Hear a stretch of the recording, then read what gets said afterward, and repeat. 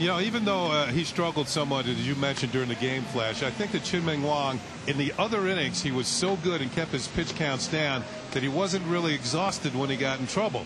And he was able to limit the damage in the fourth inning there when he gave up the 3 runs. And I think that's a staple of the way he pitches, that when he's really good, he really has a 10-pitch inning.